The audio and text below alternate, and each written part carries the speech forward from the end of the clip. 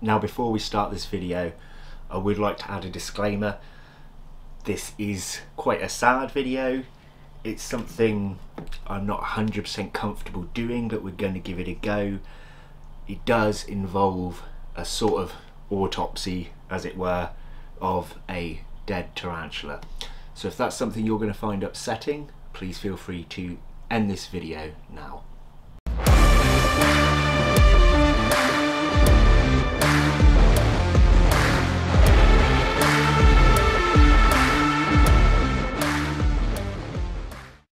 Hello and welcome back to Bug Realms. On this channel we like to discuss all things creepy crawly, so if that's something that interests you, please consider subscribing to the channel. So yes, we have a dead tarantula here. We'll have a closer look in a moment. Do you guys remember, or you will if you've been watching me for a while now, we had a adult female darlingy that was acting strange. So we rehoused her in the hopes that her behaviour might change. We tried all sorts of different things. I'm not going to go into all the details. If you want to know, watch that video. But we basically together came up with two sort of ideas. Either she's compacted, whereas her poop is stuck on the inside, kind of like constipation, but she can't get it out, and that can kill them, that can be fatal. Or another suggestion was that she was going to produce a phantom sac, which has kind of clogged up in her system, causing the same issue. So basically, for a fossorial T, although her burrows were fairly shallow, she is really a fossorial tarantula, maybe semi-terrestrial, but she shouldn't have been acting the way she was. She was acting like an arboreal tarantula. She was hanging at the top of the enclosures very, very often. In fact, nearly all of the time. And in this rehouse, in fact, let me just show you. Let me show you what she did in this home, where I thought maybe, just maybe, we're going to get somewhere, and then didn't. So here's her home. Now, as you can see, when she first started webbing in here, I was like, yes, she's producing silk again. Is she going to do a burrow? She started silking around the edge here, and I was like, good, is she going to burrow down there? No. She's got a little burrow there, she never used. But then as time went on, as you can see, her silk was actually from the tops gliding down like curtains everywhere. So you can tell that she spent all of her time outside of any kind of hide or burrow, and it's really, really sad. And this is how I found her this morning.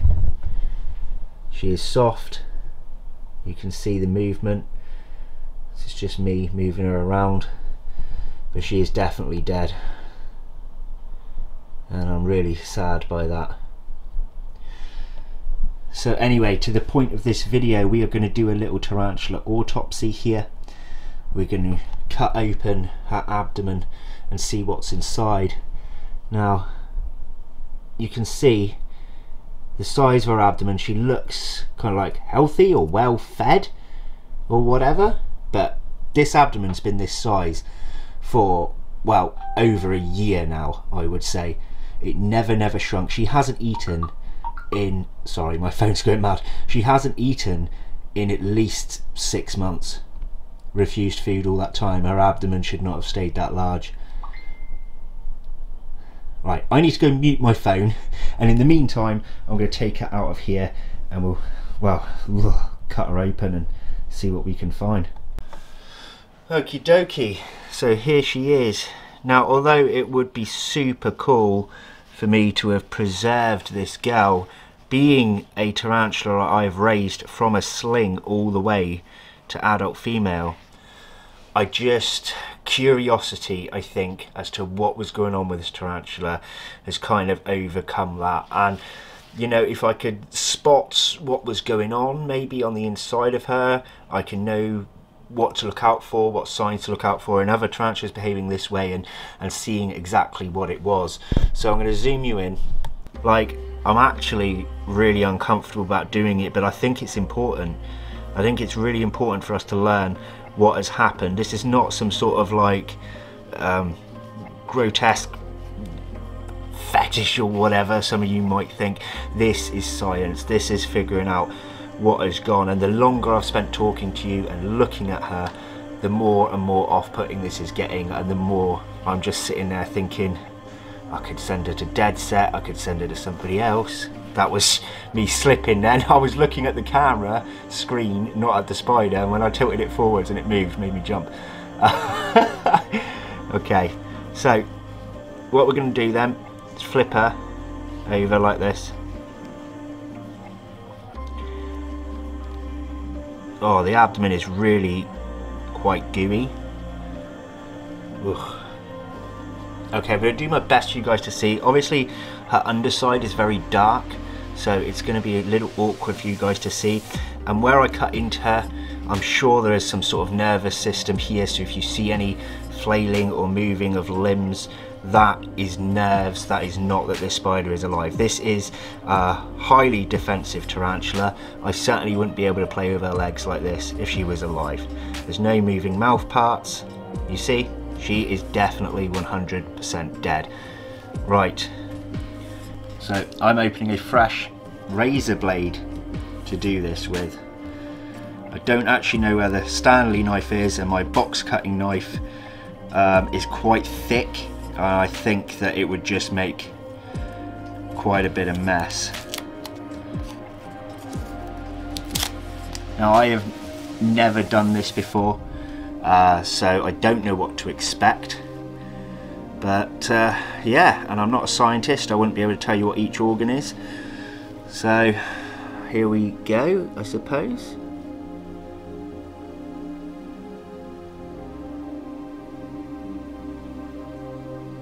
It's got oh,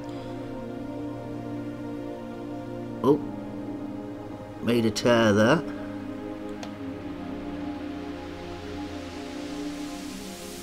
Yeah. Oh. Don't know how well you guys can see through my hands here. Oh my goodness. Oh my goodness. Can anyone see all that white? Let me flip her around. Look at this. Look at all that. Is that normal?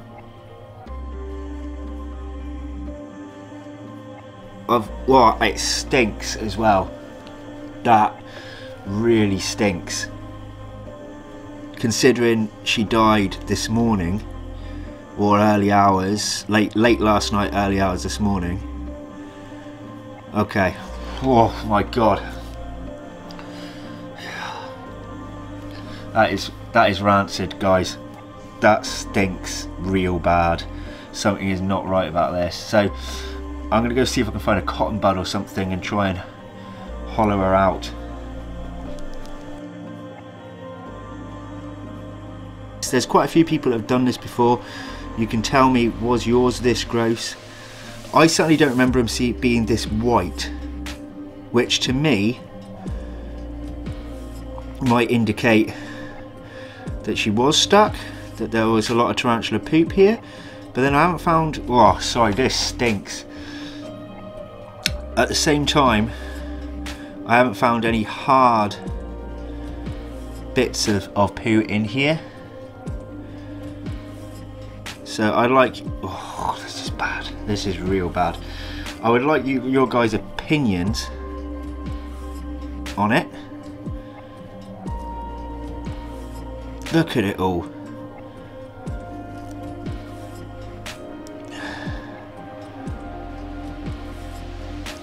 I really do need some advice here, guys. How many of you have opened a tarantula's abdomen? And was there this much inside your one?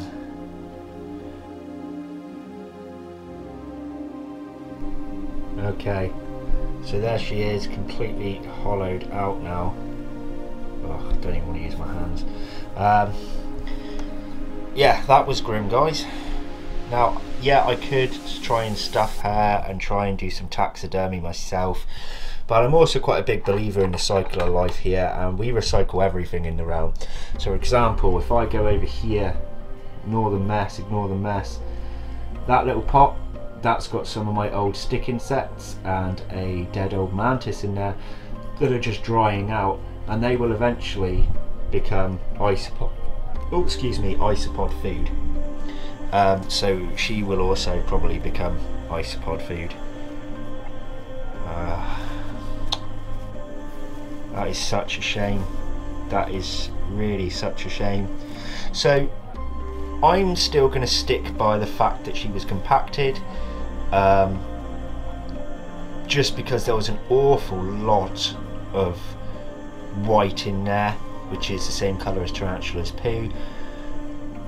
And I mean, she was acting the same way as a tarantula with that, but I never found any like hard bit, any hard plug in the end. So again, I'm kind of stumped. I'm not 100% happy with this minor little autopsy because I cannot tell you for sure, but I can keep this video for my own records now, and obviously you guys' comments might be able to help me figure it out. But yeah, I'm wondering if maybe I can remove the horn and keep the horn somehow. Shall I have a little play? See what I can come up with. Have some sort of little way to remember her by, and then allow her body to be eaten naturally by our other inverts. If not, I could keep a fang perhaps. We'll see what I can come up with. I tell you what, we'll put this camera back on the tripod. I'll have a little play with the blade and see if I can work something out. I mean, maybe it'd be nice to see what's actually under the horn, as we don't fully know its purpose. Just feel disrespectful though, you know what I mean?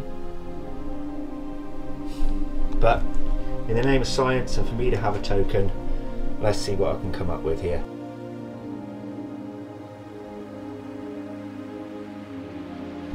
Okay, so what I've done is I've just removed the carapace and the fangs. I'm not getting the lighting quite right in here. I do apologise for this video. And the reason being is I wanted to see what was under this horn if I were to flip it. Now I have flipped her body upside down because you can see nastiness from underneath the carapace and it's quite upsetting, and I don't even want to look at it. So that is staying that way. I'm sorry for you people that are a bit gross and want to see that. But if we flip this, it's a bit gunky. So I am going to try and clean that up and see if there is anything linking to that horn from on the inside.